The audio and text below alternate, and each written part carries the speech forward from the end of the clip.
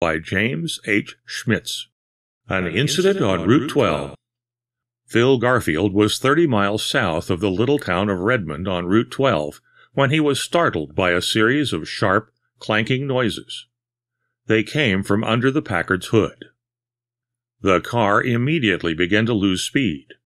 Garfield jammed down on the accelerator, had a sense of sick helplessness at the complete lack of response from the motor. The Packard rolled on, getting rid of its momentum, and came to a stop. Phil Garfield swore shakily. He checked his watch, switching off the headlights, and climbed out onto the dark road. A delay of even half an hour here might be disastrous.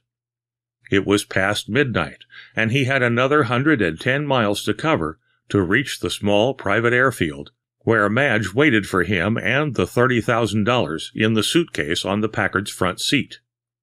If he didn't make it before daylight. He thought of the bank guard.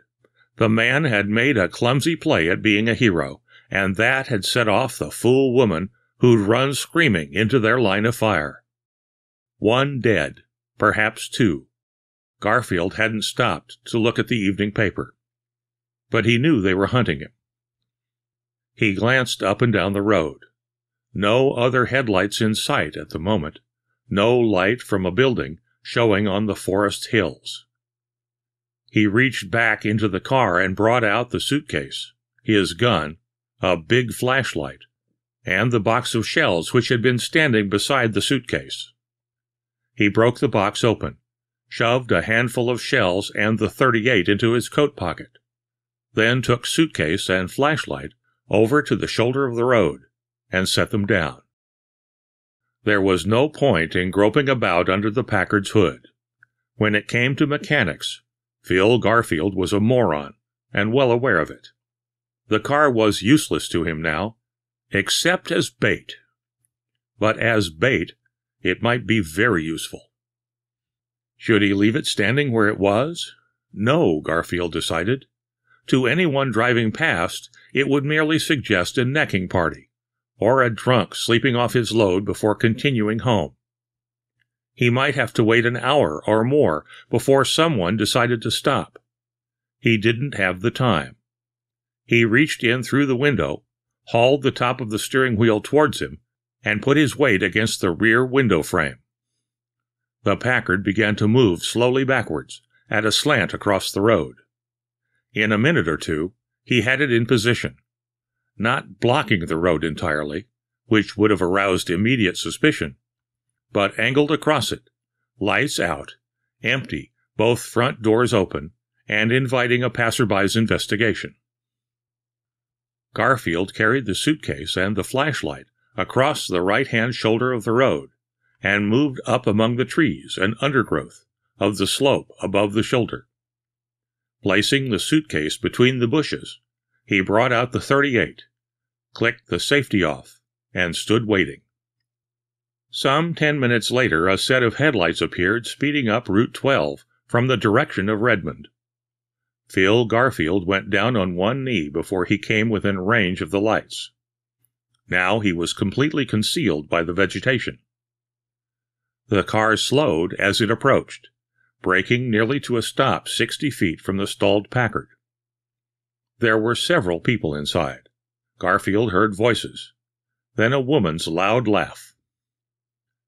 The driver tapped his horn inquiringly twice, moved the car slowly forward. As the headlights went past him, Garfield got to his feet among the bushes, took a step down toward the road, raising the gun. Then he caught the distant gleam of a second set of headlights approaching from Redmond. He swore under his breath and dropped back out of sight. The car below him reached the Packard, edged cautiously around it, rolled on with a sudden roar of acceleration. The second car stopped when it was still 100 yards away, the Packard caught in the motionless glare of its lights. Garfield heard a steady purr of the powerful engine. For almost a minute nothing else happened. Then the car came gliding smoothly on, stopped again no more than 30 feet to Garfield's left. He could see it now, through the screening brush. A big job. A long, low, four-door sedan. The motor continued to purr. After a moment, a door on the far side of the car opened and slammed shut. A man walked quickly out into the beam of the headlights and started toward the Packard. Phil Garfield rose from his crouching position, the .38 in his right hand, flashlight in his left. If the driver was alone, the thing was now cinched. But if there was somebody else in the car, somebody capable of fast, decisive action, a slip in the next 10 seconds might cost him the sedan, and quite probably his freedom and life. Garfield lined up the .38's sights steadily on the center of the approaching man's head. He let his breath out slowly as the fellow came level with him in the road, and squeezed off one shot. Instantly he went bounding down the slope to the road. The bullet had flung the man sideways to the pavement. Garfield darted past him to the left, crossing the beam of the headlights, and was in darkness again on the far side of the road, snapping on his flashlight as he sprinted up to the car. The motor hummed quietly on. The flashlight showed the seats empty. Garfield dropped the light, jerked both doors open in turn, gun pointed into the car's interior. Then he stood still for a moment, weak, almost dizzy with relief. There was no one inside. The sedan was his. The man he had shot through the head lay face down on the road, his hat flung a dozen feet away from him. Route 12 still stretched out in the dark silence to east and west. There should be enough time to clean up the job before anyone else came along.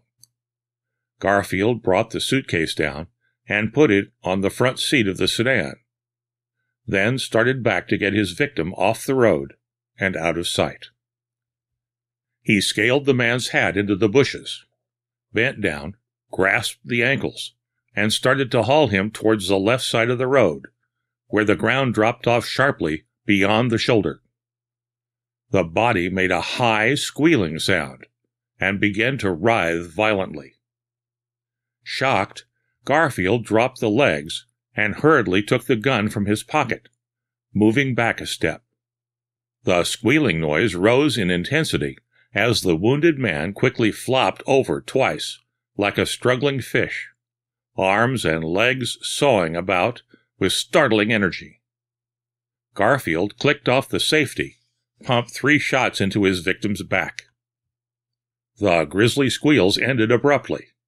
The body continued to jerk for another second or two, then lay still. Garfield shoved the gun back into his pocket. The unexpected interruption had unnerved him. His hands shook as he reached down again for the stranger's ankles. Then he jerked his hands back and straightened up, startled. From the side of the man's chest, a few inches below the right arm, something like a thick black stick, 3 feet long, protruded now through the material of the coat. It shone, gleaming wetly, in the light from the car. Even in that first uncomprehending instant, something in its appearance brought a surge of sick disgust to Garfield's throat. Then the stick bent slowly halfway down its length, forming a sharp angle, and its tip opened into what could have been 3 blunt, black claws, which scrambled clumsily against the pavement. Very faintly, the squealing began again, and the body's back arched up, as if another stick-like arm were pushing desperately against the ground beneath it. Garfield acted in a blur of horror. He emptied the .38 into the thing at his feet, almost without realizing he was doing it. Then, dropping the gun, he seized one of the ankles, ran backwards to the shoulder of the road, dragging the body behind him. In the darkness at the edge of the shoulder, he let go of it, stepping around to the other side, and with 2 frantically savage kicks, sent the body plunging over the shoulder and down the steep slope beyond. He heard it crash through the bushes for some seconds, then stop. He turned and ran back to the sedan, scooping up his gun as he went past. He scrambled into the driver's seat and slammed the door shut behind him. His hand shook violently on the steering wheel as he pressed down on the accelerator. The motor roared into life, and the big car surged forward. He edged it past the Packard, cursing aloud in horrified shock, jammed down the accelerator, and went flashing up Route 12, darkness racing beside him and behind him. What had it been? Something that wore what seemed to be a man's body like a suit of clothes, moving the body as a man moves, driving a man's car, roach-armed, roach-legged itself. Garfield drew a long, shuddering breath. Then, as he slowed for a curve, there was a spark of reddish light in the rear-view mirror. He stared at the spark for an instant, braked the car to a stop, rolled down the window and looked back. Far behind him along Route 12, a fire burned, approximately at the point where the Packard had stalled out, where something had gone rolling off the road into the bushes. Something, Garfield added mentally, that found fiery automatic destruction when death came to it, so that its secrets would remain unrevealed. But for him the fire meant the end of a nightmare. He rolled the window up, took out a cigarette, lit it, and pressed the accelerator. In incredulous fright, he felt the nose of the car tilt upward, headlights sweeping up from the road into the trees. Then the headlights winked out. Beyond the windscreen, dark tree branches floated down towards him, the night sky beyond. He reached frantically for the door handle. A steel wrench clamped silently about each of his arms, drawing them in against his sides, immobilizing them there. Garfield gasped, looked up at the mirror, and saw a pair of faintly gleaming red eyes watching him from the rear of the car. Two of the things. The second one stood behind him out of sight, holding him.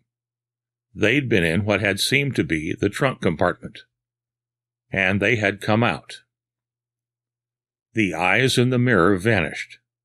A moist, black roach arm reached over the back of the seat beside Garfield, picked up the cigarette he had dropped, extinguished it with rather horrible human motions, then took up Garfield's gun and drew back out of sight.